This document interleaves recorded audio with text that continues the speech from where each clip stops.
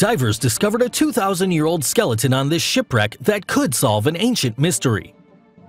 Deep below the surface of the ocean, a group of divers are exploring an ancient wreck. Then suddenly, muffled squeals of excitement break out through their masks. They have discovered a 2,000-year-old skeleton among the debris, and it could help unlock a puzzle that's been baffling scientists for more than 100 years. In 2012, a team of archaeologists from the Woods Hole Oceanographic Institute in Massachusetts and the Greek Authority of Underwater Antiquities began excavating the site of an ancient shipwreck off the coast of Antikythera, a Greek island in the Aegean Sea. 4 years later, in August 2016, they made a stunning discovery. As they explored the wreck site 160 feet underwater, they noticed a human forearm bone sticking out of the seabed. A closer look then revealed more bones, the last remains of an unfortunate soul who went down with the ship some 2,000 years ago. The team subsequently recovered arm and leg bones, a skull, some teeth, and fragments of ribs from the site. In fact, they hope to retrieve enough human remains to successfully perform DNA sequencing, with the aim of unraveling some of the secrets of this mysterious wreck. The Antikythera wreck was first discovered back in 1900 when Captain Dimitrios Kondos stopped on the island during a sponge diving expedition. As his crew waited for the wind to change, they kept themselves occupied by exploring the local waters.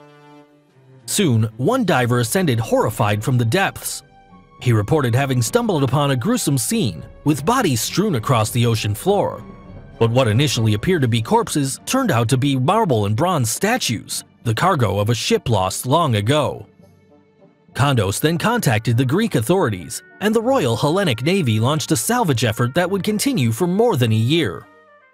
However, although many artifacts were recovered from the site, work ceased after a diver died as a result of an accident in 1901. Just over 50 years later, meanwhile, the famous French explorer and oceanographer Jacques Cousteau paid a visit to the site. Then, with the blessing of the Greek authorities, he returned in 1976 with a team of divers and continued on the work of retrieving artifacts from the ancient wreck.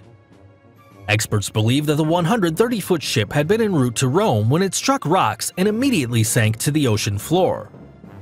Moreover, by studying the items found on board, archaeologists were able to determine that the vessel had been lost sometime in the 1st century BC.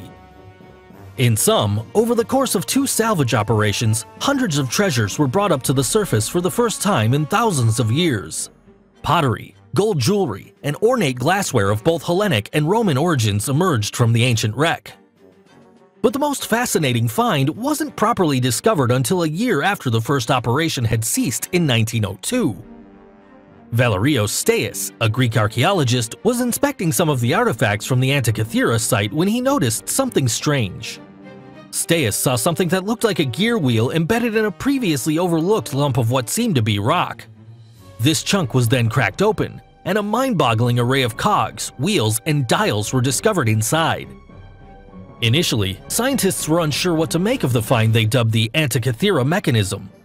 Steis suspected that he had uncovered a form of astronomical clock, a type of technology that was not thought to have emerged until thousands of years later. So, for many years, the mechanism was dismissed as belonging to a different time period than the rest of the cargo. However, in 1971, a series of X-rays and CT scans revealed the true nature of what is now considered to be the world's first analog computer.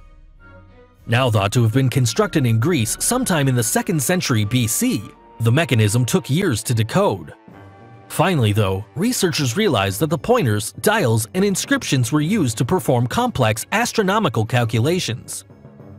In fact, the mechanism would have allowed users to predict, with surprising accuracy, the position of the sun and the moon, the date of future eclipses, the phases of the moon, and the positions of the planets.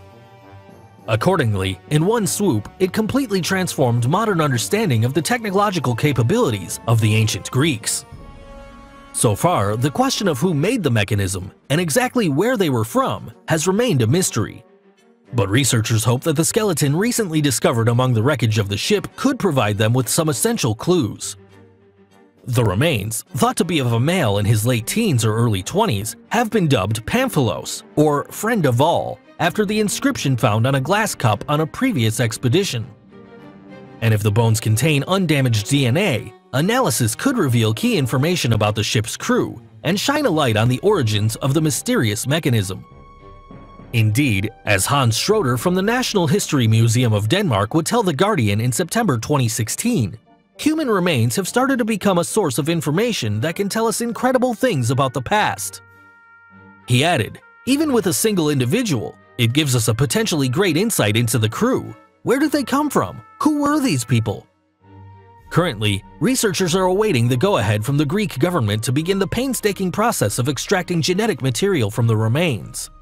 Until then, the real story behind one of the world's most significant wrecks and the strange artifact that changed history will remain unknown.